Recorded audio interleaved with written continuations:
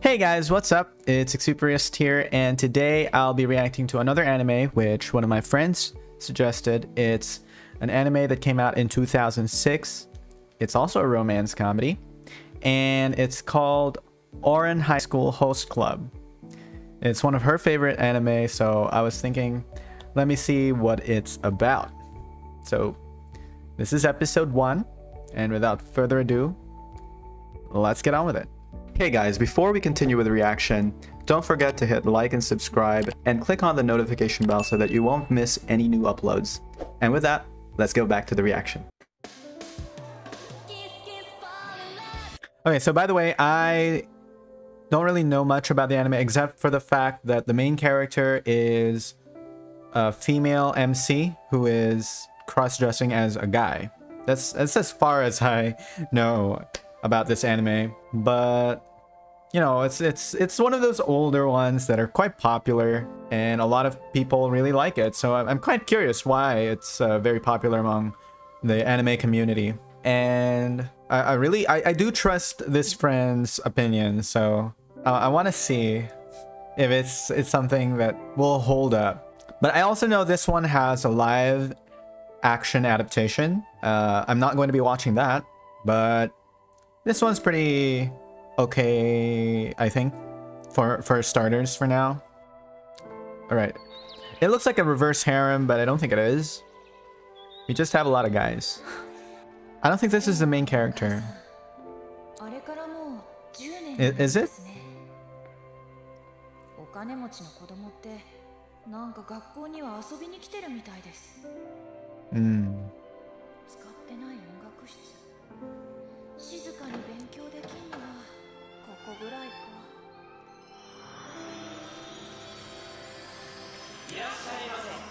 Oh my gosh.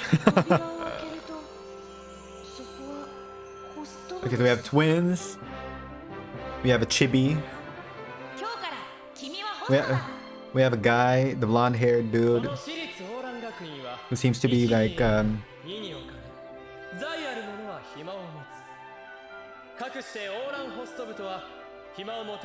leader.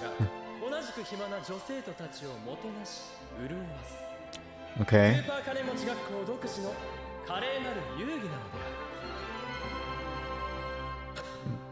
I mean, I think it's pretty straightforward what a host club is. Or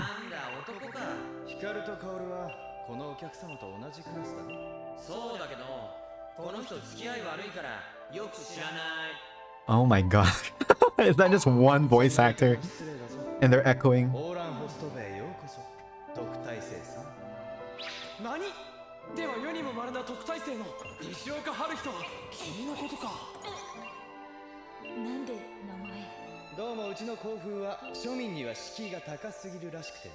Alright.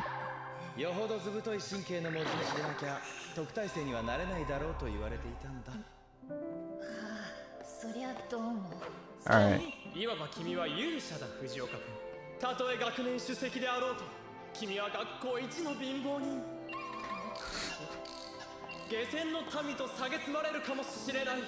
Okay, we have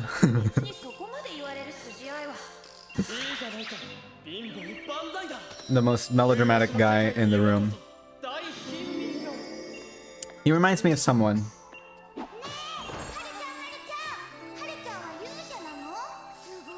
I'll remember it later.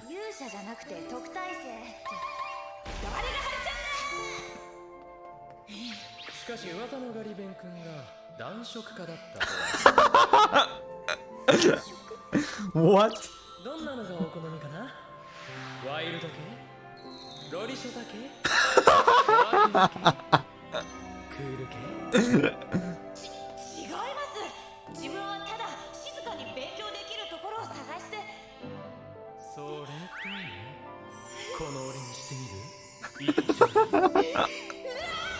Oops.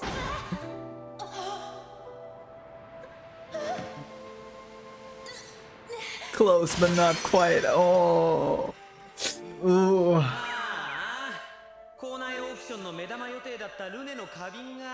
Oh my gosh.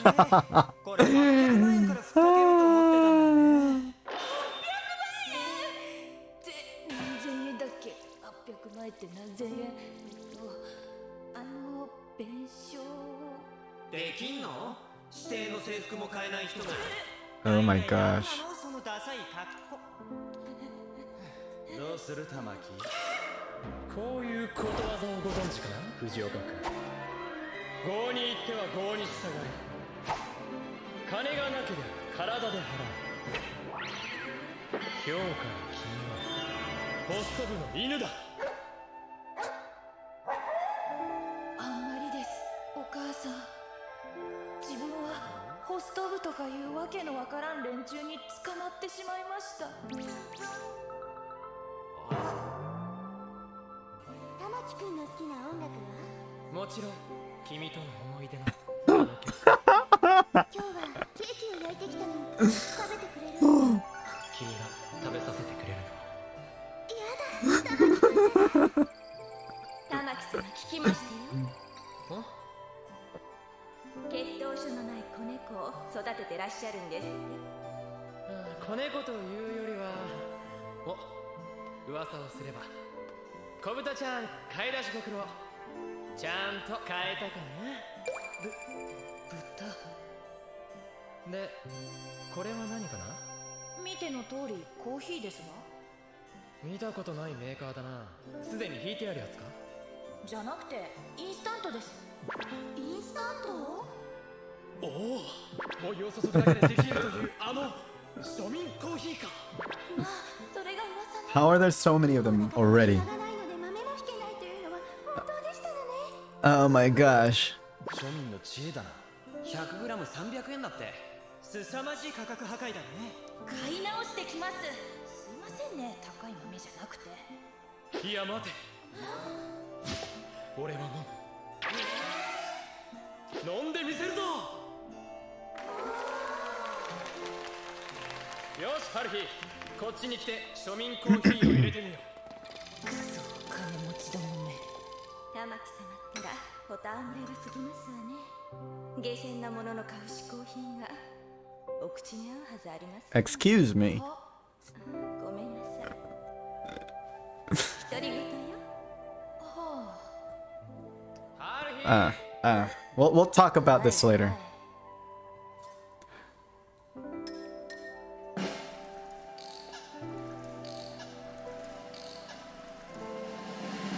どうぞ。お試しあ飲むのはちょっと怖いかも。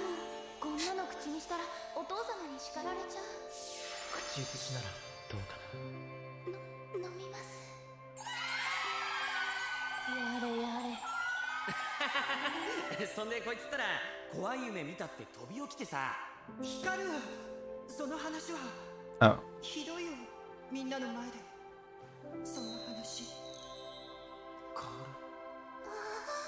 ル、ごめんよカール。あの時のお前が可愛かったから。光る。なぜ泣いて喜ぶ？さっぱりわからん。ごめん、遅れた。ハリーくん、モリくん、もうずっと待ってたのよ。ごめん、たかしの掛け持ち剣道部終わるの待ってたらつい寝ちゃって。なんだかまだ眠い。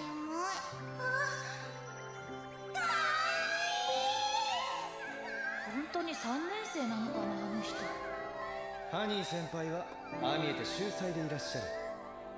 そして森先輩は寡黙さが売りなんだ。はあ。いくらホストの手ほどきしたって彼の場合一番基本のビジュアル面をクリアしてないでしょう。まあこの手のタイプはメガネを取ってもさらに目が小さくなるくらいで。あ、ちょっと入学式の日にコンタクトなくしちゃったんだから。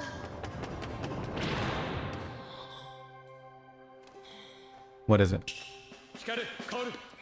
はっ。京也はヘアデザイナーに連絡。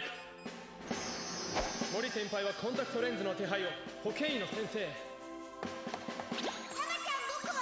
ハニー先輩はケーキ食べててください。ね、みんな忙しいんだって。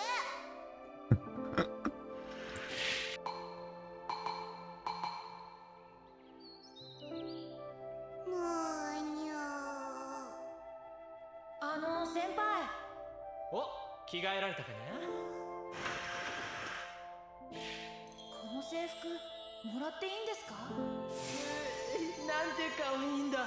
まるで女の子じゃないか。はるちゃんかわいい。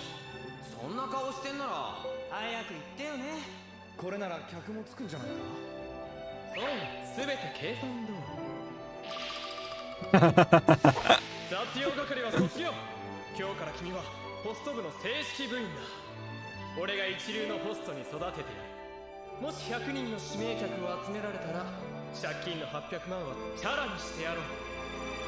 ホスト？は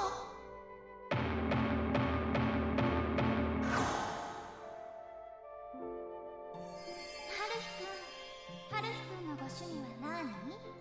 お肌の手入れは何か特別なことを？すごく綺麗。ダメだ。何をしたらいいのかさっぱりだ。はるひくんはどうしてこの部に？そうだ。100人の指名客を集めたら800万の借金はチャラ。これはそういう話。そう、お母様は10年前にご病気で、それじゃあ家事なんかは？あ、自分でやります。母は料理の得意な人で、入院中レシピをたくさん残してくれたんです。それを一つずつ覚えるのは楽しいし、うまくできた日は父も喜んでくれて、そういう時間が自分はとても好きなんです。Okay, so he's the dreamy type. 指名してよろしいかしら？それは助かります。ロケから受け取る。天然だな。いらず。玉木様。え？ああ、ごめんよ姫。ちょっとうちの子が気になってしまってね。随分とあの子には目をかけていらっしゃるのね。それはもう我が子のように育ててます。ハルヒ、ちょっとこちらへ。はい。ご挨拶しろ。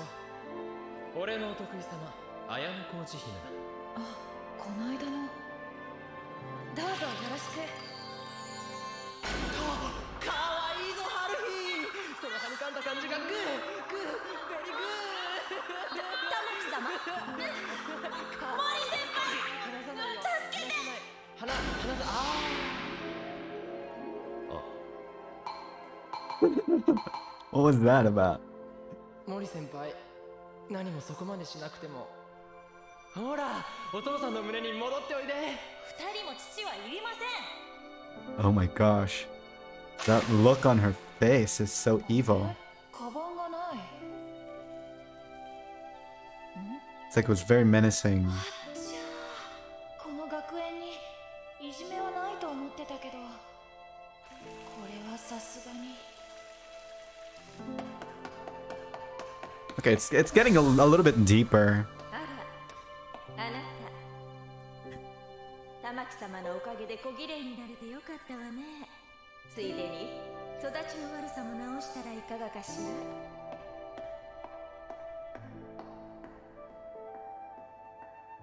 まあ犯人はあの人なんだろうけど、理由はともかく財布が見つからないと今週の食費が。ほら庶民、部活をサボるとはいい度胸だな。なんだカバン鳴らして。ちょっと落としちゃって今週の食費が見つからないんです。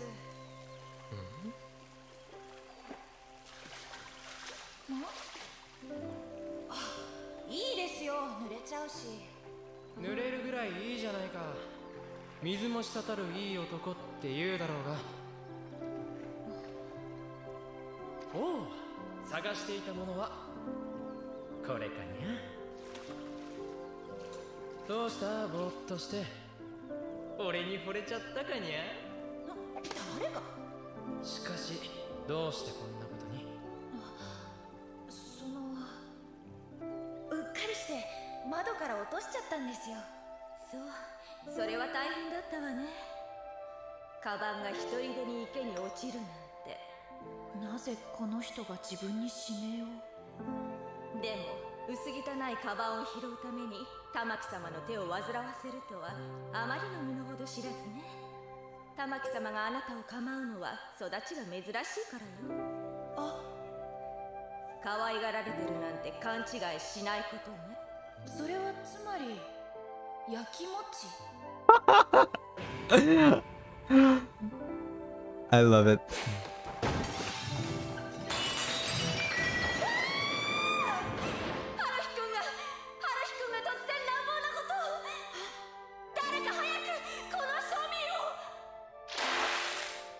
Oh my gosh.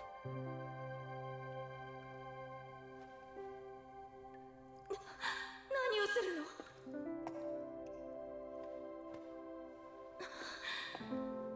玉木様、春彦が私に。見苦しいな。春日のカバンを池に捨てたら。Oh, we're gonna resolve that right away, huh?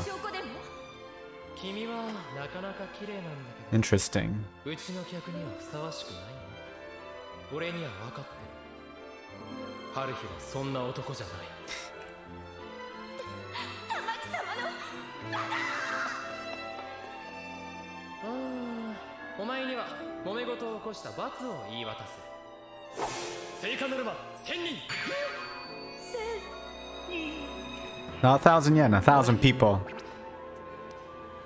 期待してるぞ、天然元気。予備の制服はこれしかない。濡れたままよりはマシだろ。ありがとうございます。春日、おい、タオルだ。Okay, so it's also going to be revealed right away.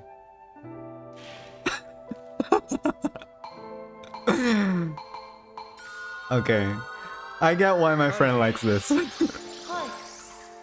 お前女なのか？生物学上は一応。Okay.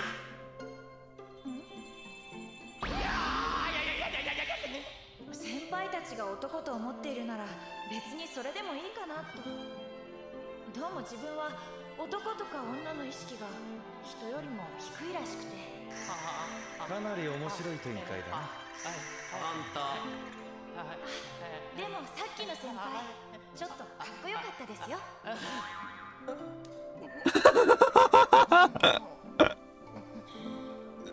ひょっとしてこういうのも一つの恋の始まりでは。だけどホストになって女の子にチヤホヤされるのも悪くないですね。そうだ、今度から俺って言おう。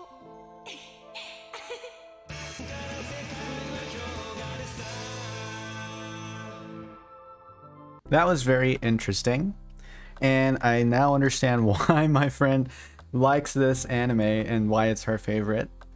She also actually suggested that I watch another romance anime titled Lovely Complex. Not a lot of people, I don't think it's really that popular. I'm not sure if a lot of people like it, but I liked it. That one's a bit different though, in the way that it presented its plot and the narratives between the two main characters, you know, because you have a tall girl and a short guy.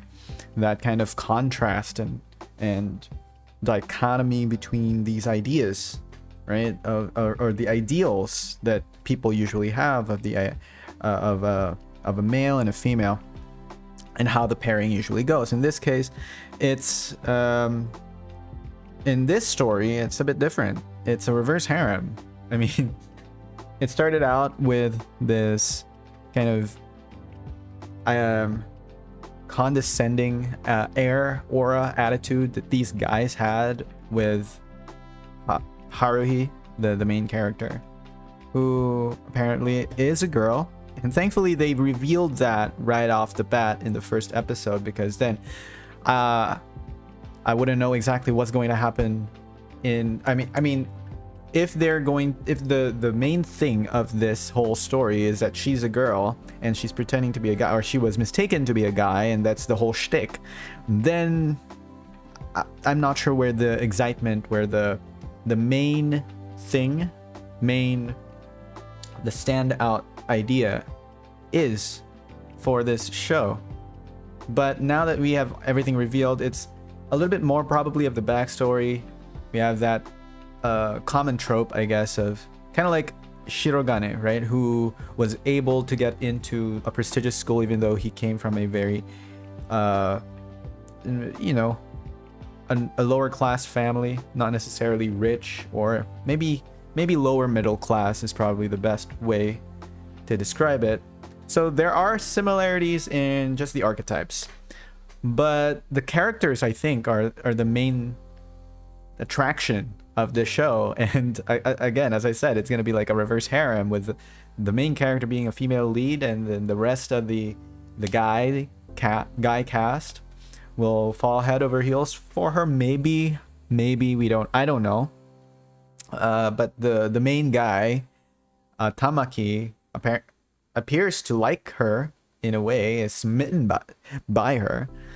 And we also had this whole scene with that princess lady character who had a very mean attitude, but they were able to dispatch the mean girl right off the bat. And they're not the type of guys either who would fall for any of those kinds of tricks or just turn a blind eye from it just because she is one of their frequent guests in the host club. I like it. I like that they have values and they have integrity despite, you know, their prestige as a club, and perhaps even the loss of profits or revenue from losing that customer. But they didn't care about that. They wanted to uphold the integrity of the club, the safety of their members. And I like that. I like that even though they seem pretentious, they're not really pretentious. They're actually stand-up guys. Even though the main guy, Tamaki, is a bit melodramatic, a little bit flamboyant, but you know, he's basically the pretty boy type. A while ago, I was thinking he looked kind of like, or he reminded me of someone, and the closest person, anime character that I can think of was Aoyama from My Hero Academia. But I'm pretty sure there's another guy that I just can't put my finger on at the moment, who is as vain as he is. Right? He is so vain. He seems narcissistic almost. But I don't know if that's just a facade, if he's just pretending to be like, or he's just, you know, having fun with it, but that's not really who he is when he's serious. Anyway, the rest of the cast are also interesting. We have twins again. I mean, you know, it's fine. We have twins. I don't know if they have different voice actors, but when they were speaking together, it seemed as though they had the same voice actor, but when they were speaking separately, it sounded like they had different ones. I'm not sure. Maybe they just used one voice actor to voice both, and then they just recorded the voice their parts separately. And then yeah, we have Ashota, we have the silent brooding type, and Glasses. So basically almost every stereotype of every anime male lead, right?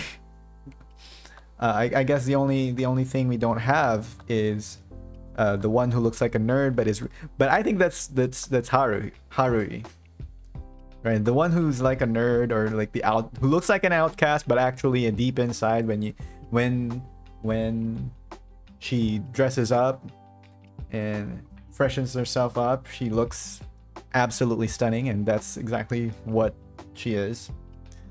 Yeah. It's a very interesting one. More comedy than doki doki romance drama, you know, that kind of stuff. It's I think, I don't know if I'm going to be head over heels for this anime, but I think it's going to be a nice ride. It's gonna be fun at the very least.